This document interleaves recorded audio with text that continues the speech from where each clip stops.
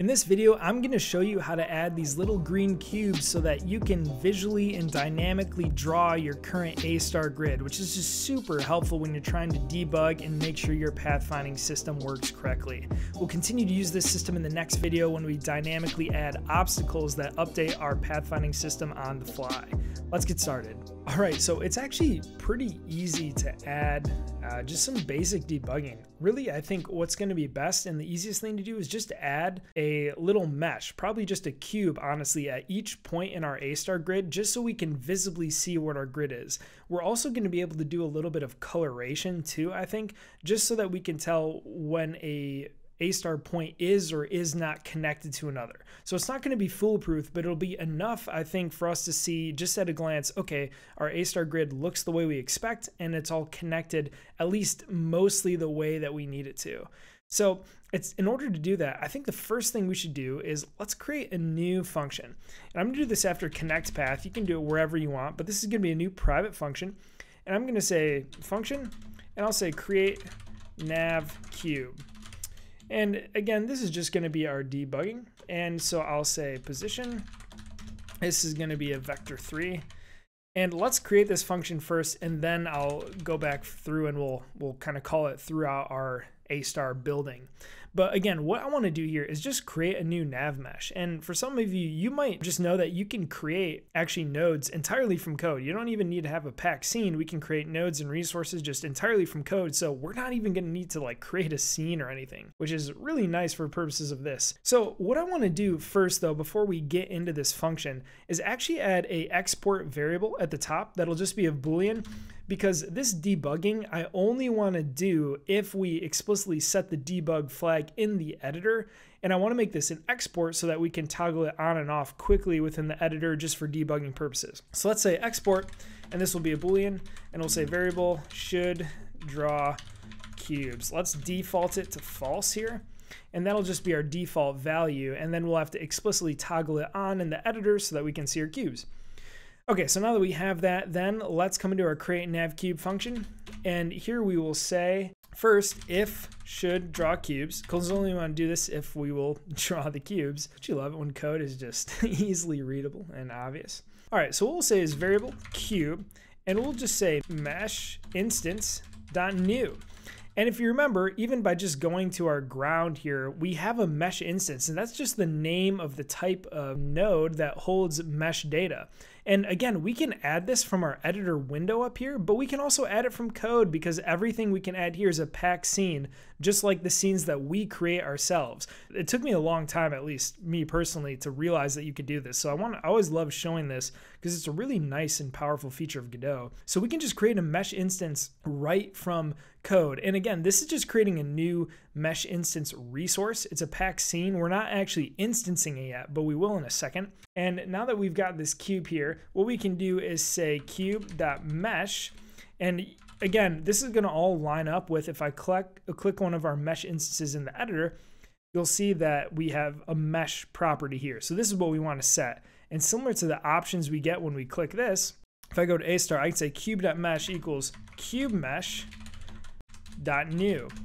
And again, a cube mesh is just what I'm using right now for the ground here. If I hover over this, you'll see that, well, maybe you won't see, but here we go. Yeah, all these options here. I just selected this cube mesh and it's just the default value. So if I come into A-star and we're creating this new cube mesh here, and then what we can do from here, now that we're actually creating our mesh instance and adding a cube mesh to it, we can just set the size, set the color, and then add it to our scene tree. So in order to do that, what we'll do next is let's set the size. So I'll say cube.mesh.size, and I'm going to use a vector 3 for this because that's what size is, just a vector 3 of basically the size or extents in every direction. And let's do 0.25 for all of these. It'll just be a cube with a width and height and depth of 0.25. So it'll just be a cube. It'll be even on all sides. And then what we're going to want to do now is I had mentioned I want to show green probably if this is a point in our A-star grid that is connected. It's not just out there on our own. And if it's a point in our A-star grid that is not connected, something's gone wrong in our connecting points. We've never actually set it correctly, I want it to be red. And so what we're gonna do is default it to red, and we will wait to color it green until we have explicitly connected it. So what we'll do then is say cube.material override, and there's a lot of different ways to set materials in Godot 3D, which I'll be honest, I'm not actually totally sure all of the times that you should choose one or the other. But material override is definitely the override for coloring. So that's what we'll use here. So we'll set cube.material override to be spatial material. Again, we can create everything you see in the editor in code.new. So we'll create a new spatial material. And what I'm actually gonna do, because we're gonna be creating this cube mesh and the mesh instance a ton of times, is I'm actually gonna save our cube mesh and our spatial material up top so we can just use those whenever we need. So I'm gonna create new variables here. I'll say variable cube mesh, and this is just gonna be cube mesh .new. I'll say variable red material, and this is just gonna be spatial material .new. And I'll copy this for our green material. And then what we can actually do is in our ready, we can adjust both of these materials to make them the correct color.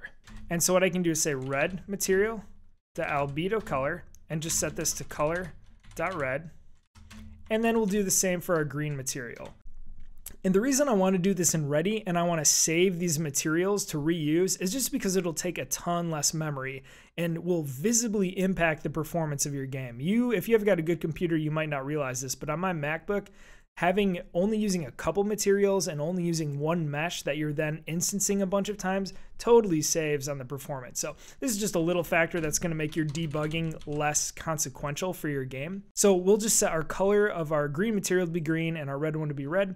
And now all of our materials are set up and good to go. Actually, let's do our cube mesh. We were adjusting its size down below. Let's say cube mesh.size, and then we'll set this to be a vector 3, and we'll do just what we did before, 0.25 for all 3 directions. And now when we actually add, oops, need a comma there. Okay, cool. Got that error gone. So now when we actually add our cubes to our game, we won't have to do any of this. It'll just work by default. So what I can do then is come down here. I don't need this mesh.size anymore. And I don't need the material, or for the material override, instead of creating a new spatial material, I can just set it to be red material. And then all I have to do is just say add child cube. And so you'll notice this script is on our A star node, right? This spatial that we added for our A star. So it's going to be adding all of these cubes as children of our A star node, which I think is fine. We don't have any other children of our A star node, so it's not like they're going to get conflated for anything else.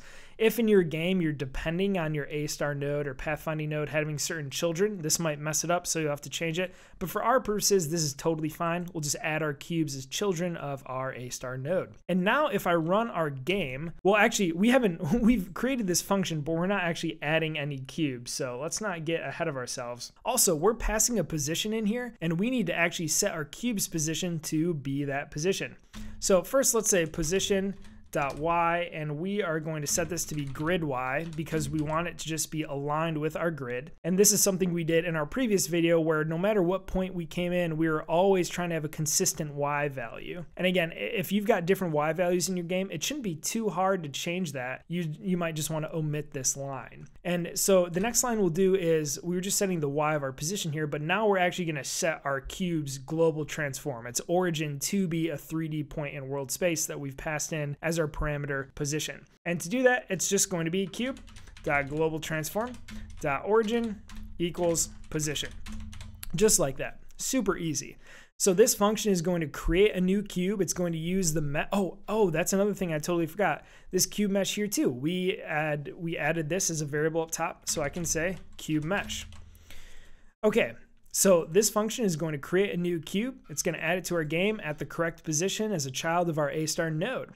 Now we just have to actually call this function. And so what I'm going to do then is we want to create a cube whenever we add a point.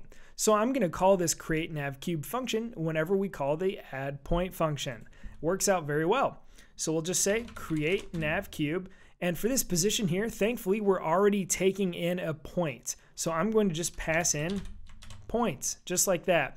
And I guess we don't technically need to sanitize our y value to be a consistent y across the grid because we're already doing that in add point. But again, just to be safe, I'll do that in our create nav cube function as well. But now we're going to be adding a nav cube whenever we add a point to our game. I should actually be able to run this now and see in action. It won't update to be green when our paths are connected, but we can at least see the cubes being drawn. So let's try it. If I select our A* node, remember we've got to set our export variable here. Don't forget to do that or you'll think it is not working. So let's set that to be true. And if I run our game, we should see a bunch of red cubes. And there you go. That actually looks excellent. It looks exactly what we wanted. And you'll notice that they're aligned correctly and set up perfectly. My grid step right now is 1.0, but if I change it to 0.5 or to 2.0, you'd see that these cubes would adjust appropriately. And what's super helpful is that it just shows us what our grid looks like. And you'll notice that if I click anywhere, the place that our player actually rests at is the nearest cube. So if I click here, I'm not actually going right to that point. I'm going to the nearest little cube here, the nearest point on our A* grid, which is very excellent. But now what we want to do is actually adjust these to be green when they're connected to give us a bit more debugging feedback as developers to say, hey, your grid is working as you expected. So let me close out of this. Let's go back to our A*. And of course, because we want to set this green when we're connecting our points, we're going to be actually doing that in our connect points function. Now, this might be a pretty difficult thing to do normally. Like we're looking at a point here and it's neighboring points, so we might have to find their cubes that match the given coordinates. But we can actually do something that's a little hacky and a little dependent on the order with which we add points to our grid to actually save a bunch of time here though. So you'll notice that our points, our point IDs go up in ascending value, right? Because this get available point ID function just returns an ascending sequence of integers. And if I run our game and we just look at what our IDs equal, so it's 0, and then if I go to the next one, it'll be 1, etc. And if you look at the coordinates, it's going, our x is staying the same and it's our z that's increasing. And whenever we get to the end of our z, then our x will increase again. So we can be reasonably sure of the way our A* grid is incrementing. It's going up the whole gamut of z values, and then it'll move to the next x value, go through all the z values again, etc. And each time our ID is incrementing by 1. So we can actually use this information to infer what order that our navmesh cubes, our little debug cubes, are going to be added as children of our A* node and use that to our advantage. And so what we can do to save some time here in our connect points function is we can add a new line, and first we can say if should draw cubes, because again, we only want to do this and care about this if we should draw the cubes. And you'll notice that we are already getting our current and neighbor ID from when we're looking at all of our potential neighbors from a current point and seeing if we should connect them. And remember, we know that we are adding children, adding our navmesh cubes as children of our A* node in the same order that our points are incrementing, our IDs are incrementing. So again, this is a little hacky, but it relies on the fact that we're consistently adding points the same way. We can actually just use our current ID and our neighbor ID. We can assume that these match up. These IDs match the index of the child that our navmesh cube is for the corresponding point. If that doesn't make sense, let me say it one more time. The child index, basically what numbered child our navmesh cube is of our A* node that lines up with the given point, the index of the matching navmesh cube is the same value, the same number as the points ID in our A* grid because of how we're adding them. And so what we can do then to take advantage of that fact, instead of trying to do some fancy math here, we can just say get child, and this is a child of our A* node, so we're getting a navmesh cube here. So we can do get child of current ID. And remember, we want to mark our current and neighbor ID cubes here. We want to mark both of these points as successfully connected to our grid, so we want to color them green. So I can say get child here of our current ID, which will get the cube for our current point we're looking at. And I can get the material override for this because we can assume, we know that this is going to be our cube. I can get the material override and I can just set it to be green material. And I can actually copy this line too and do the same thing for our neighbor ID. And so both our current and our neighboring point that we're currently looking at and we just connected, we're gonna set them both to be green. And now to see if this works, I can run our game and we'll see that all of a sudden, all of our points are green. It all works out just like that. And this is a really nice way to tell us, hey, not only did you construct your grid, and not only here is this grid visually represented, but look, all of these points have been connected exactly as you would expect. And when you try and move around and get a path, it's going to be a path that you would expect to get because of the value that you selected. And if I click around, we can tell that that's certainly the case. And this is going to be really valuable, not just in this video, but in the next video when we add dynamic collision updating to our game. These cubes are going to be really helpful because whenever we add a new obstacle, we can update their color. And so that is going to be even more valuable than it is now because it'll dynamically show us what our current potential and possible and even connected points are, and when a certain point becomes disconnected or disabled. So anyway, I hope that this has been a helpful video in expanding and debugging your own A-star pathfinding system in Godot 3D. If it has been helpful, a like and subscribe to support the channel are always appreciated. We'd love to have you in our Discord server also. The link to that is in the description below. And if you do find my work helpful, you can always donate a coffee to me on Buy Me a Coffee. Link to that also in the description. Thanks so much for watching, everyone. See you in the next video.